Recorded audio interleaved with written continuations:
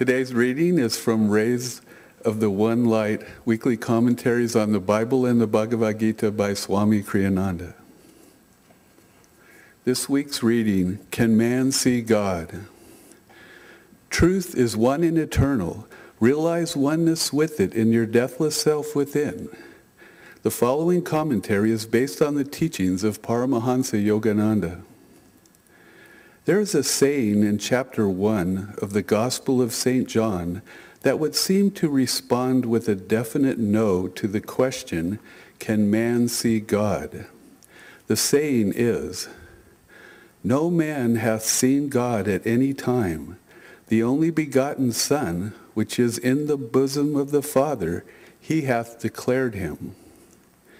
Many great saints, however, claim to have seen God. If we ask then, can God be seen rather than can man see God, the answer is yes. Else those saints lied, and the scriptures themselves lied. For Jesus also said, blessed are the pure in heart, for they shall see God. The point is, it is not man, this human body, these human eyes, that sees God. God can be seen only with spiritual vision, with the eye of the soul. As the Bhagavad Gita puts it in the 11th chapter, thou canst not see me with mortal eyes, therefore I now give thee divine sight. Behold my supreme power of yoga. With these words, Hari, the exalted Lord of Yoga, revealed himself to Arjuna in his infinite form. Paramahansa Yogananda, in Autobiography of a Yogi, describes the supernal experience in words more readily comprehensible to modern minds than the poetic phraseology of the Bhagavad Gita. In the chapter, An Experience in Cosmic Consciousness, the chapter, An Experience in Cosmic Consciousness, is one of the most inspiringly beautiful in all mystical literature. Here's a brief excerpt. An oceanic joy broke upon calm, endless shores of my soul. The Spirit of God, I realized, is exhaustless bliss. His body is countless tissues of light. I saw the divine dispersion of rays pour from an eternal source, blazing into galaxies, transfigured with ineffable auras. Again and again I saw the creative beams condense into constellations, then resolve into sheets of transparent flame. By rhythmic reversion, sextillion worlds passed into diaphanous luster. Fire became firmament. I cognized the center of the Empyrean as a point of intuitive perception in my heart. Irradiating splendor issued from my nucleus to every part of the universal structure. The creative voice of God I heard resounding as Om, the vibration of the cosmic motor. This, so the great masters aver, is what God is, and this also, they insist, is what we are in our deepest reality. Thus, through Holy Scripture, God has spoken to mankind. Om, Om, Om.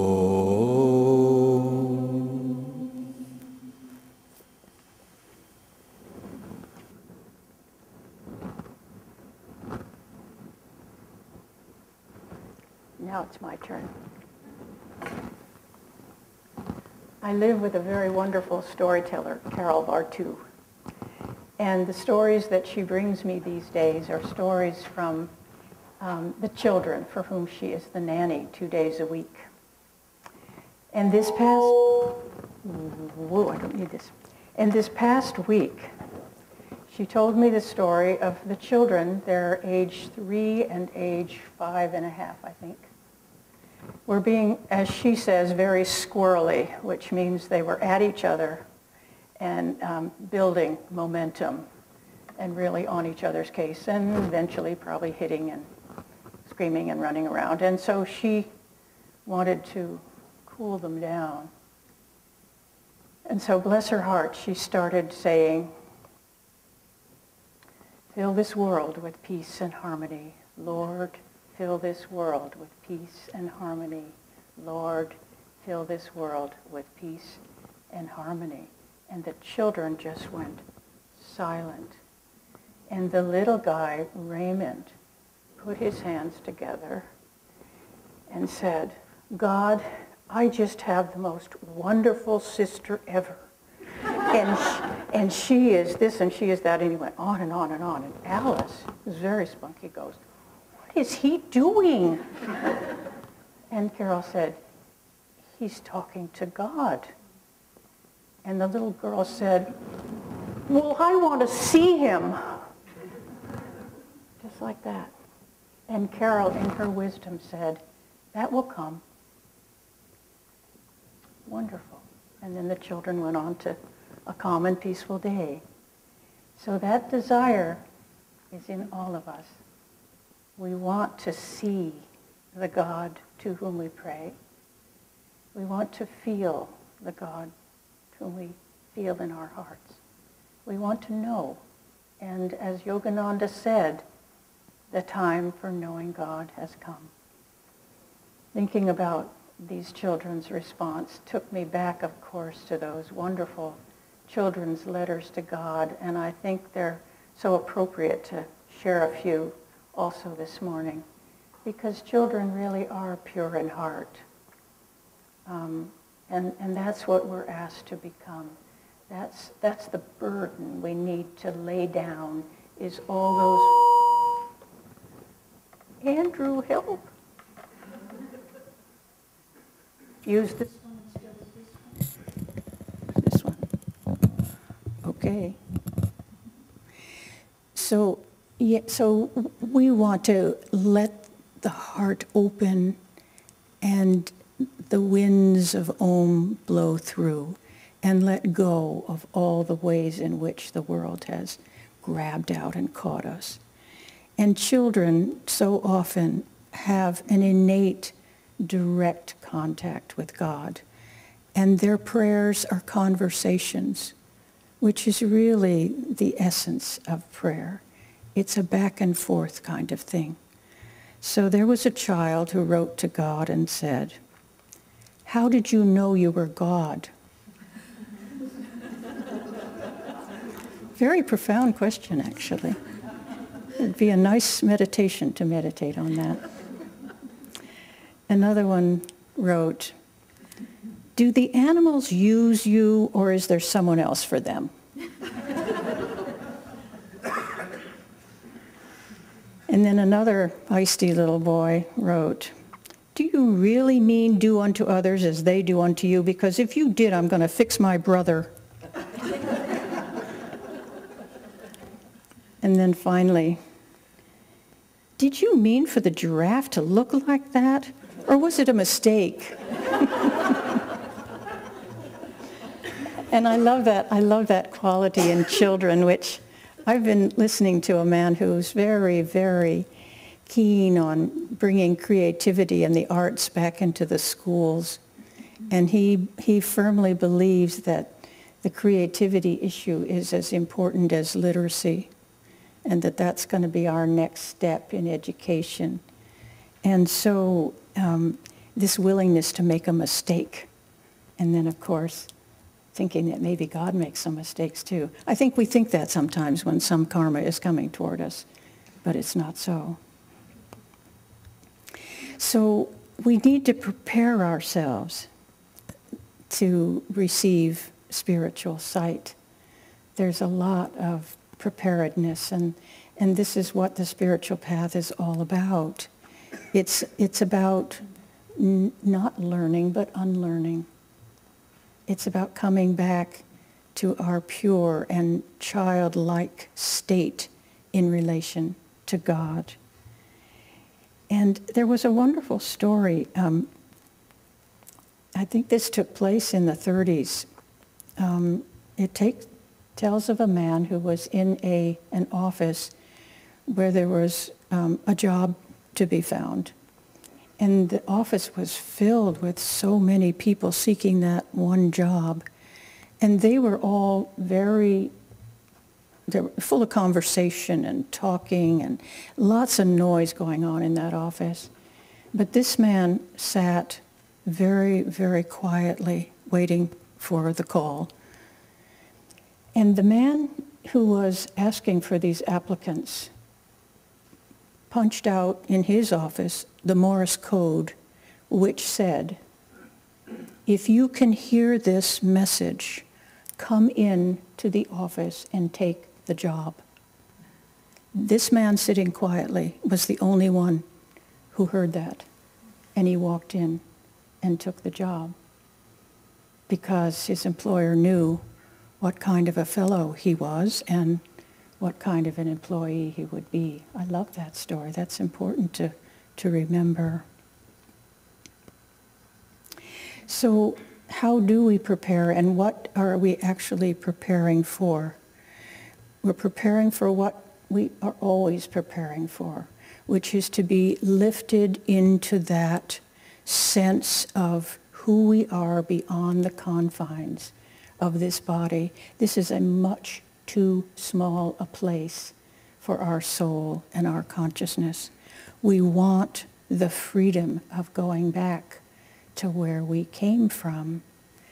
And that freedom is obtained within ourselves. This is the wonderful thing about being in the human body, because we have come to that from being in many other kinds of bodies and experienced everything from an amoeba up to Lajana Benninga. I mean, for everyone, it just goes that way. And here we are suddenly. And not only here we are suddenly, but here we are asking the essential questions.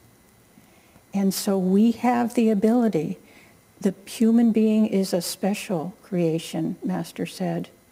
The search for the evolutionary cousin is interesting, but not very fruitful, because we're a special dispensation from God. Within ourselves, we can see, hear, touch, feel God, the Creator, and we are a part of Him.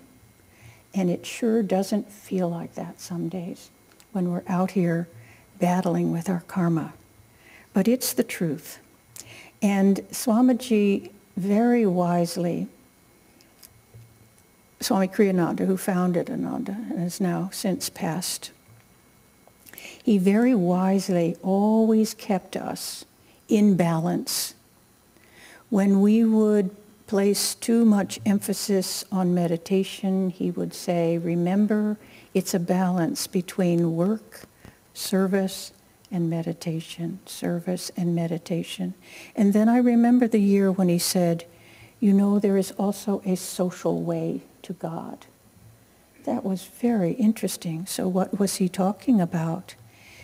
There needs to be a way in which we can make this climb up the mountain of consciousness by disciplining our thoughts and attitudes to see the light, God, love within every single individual that we encounter.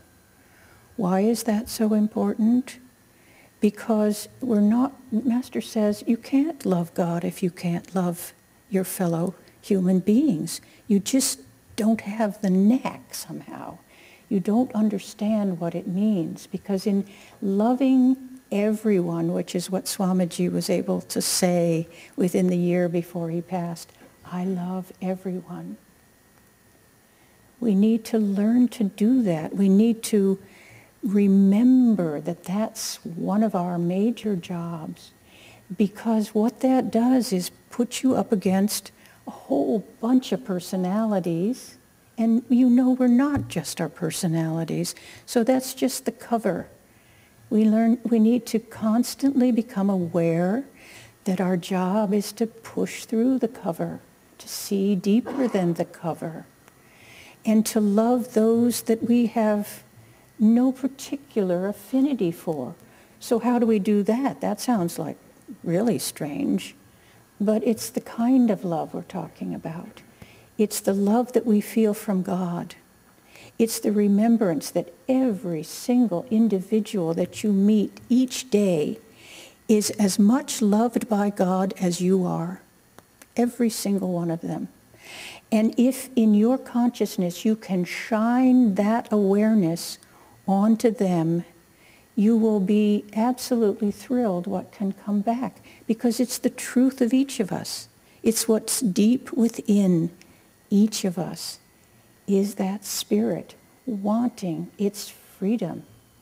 So that's our way, is loving one another and loving all.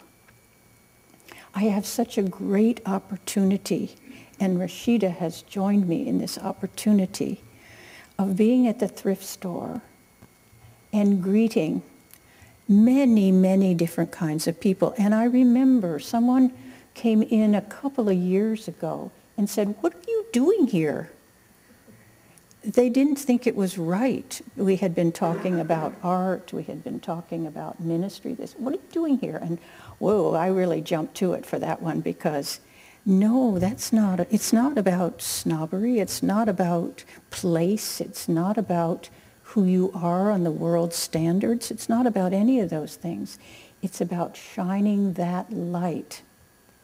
So a man came in the other day, and I've figured out a wonderful icebreaker is to notice the cars that people drive. So they drive right up in front of us. And he had the most unusual car. It was probably gold sort of ish. You know how the gold cars, they're just not quite really gold, but his was quite old, and wherever he had a dent or gotten into trouble somewhere, he hand painted it bright gold. So this car was like 3/4 bright gold, and then that sort of non-gold. And it was fun looking. So I said to him, "That's a really fun looking car." And he said, "Yeah, I'm working on it, and someday it'll be complete." And we had a conversation about that. And when he left, he leaned forward in this sweet kind of really, don't know how to get it. It was just a lovely sort of slight lean, put out his hand and said, "My name's Omar." It was such a sweet moment, such a sweet moment. I said, "Well, I'm glad you came today, and I hope you come again, because I need to keep up on the progress of this gold car." But I tell this story because that's all that we're in the business of doing. No matter where we do what we do, we're in the business of reflecting the joy from our meditation, the joy from our friendships, the joy of being alive and being able to share the light. That's what we want to share always with others, no matter where God has placed us. And this social way, combined with meditation, is what begins to open the door to that higher perception within. You know, your daily life isn't separate from your meditation, and your meditation isn't separate from your daily life. They go together. They work together. And you must become aware of that and begin to perceive that, so that when you have a day of loving, it will affect your meditation. And your meditation will once again release any of the attachments that you've gotten in there. You know, working at the thrift store, you get attachments. It's really tough. But I worked out a way to deal with that. I loan it to myself overnight when I'm coming back the next morning. Then the little attach can reverse and go, take it back, take it back, take it back, take it back. So that works out really well. So how can we see God? We can see God by bringing him close by our devotion and our love. And maybe someday we will be able to break into that experience of cosmic consciousness. And read Master's poem, Samadhi, which gives us a wonderful, the Cosmic Consciousness chapter in Autobiography and the Samadhi poem, which I think is in autobiography as well. Those will help us to see the goal. Those will help us to understand what we're wanting to get in touch with. And that love, which I know we question sometimes, if it can't be toward a person, if we can't see that, can it be really what we're looking for? And I tell you, it is. I mean, loving God is reciprocal, completely and absolutely reciprocal. It's all that he really wants from us.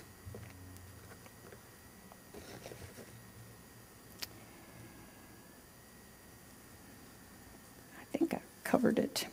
I want to just tell a little story of Swamiji.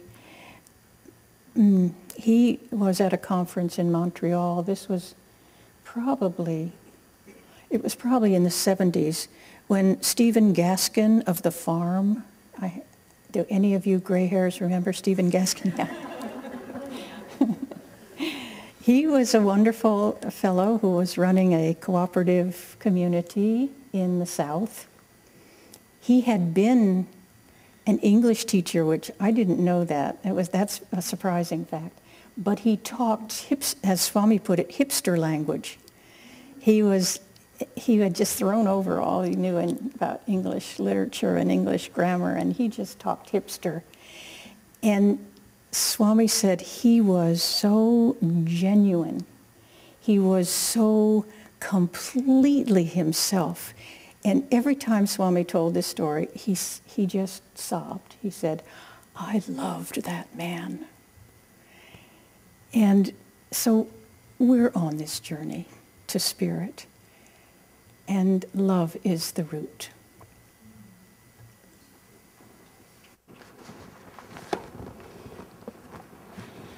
And with this reading from Whispers from Eternity. May my spark commingle with thy great spark. May it twinkle in all eyes. Bless me that I may swim in the sea of souls. Let me rush with thee on avalanches of noble desire. Let me feel thee in the budding hopes of all roseate minds, and in the silence of all saints.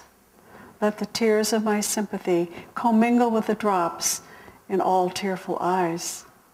Together, thou and I will dance on the wavelets of all feelings. We will cheer every heart with divine delight. Let us throb in the life of all beings.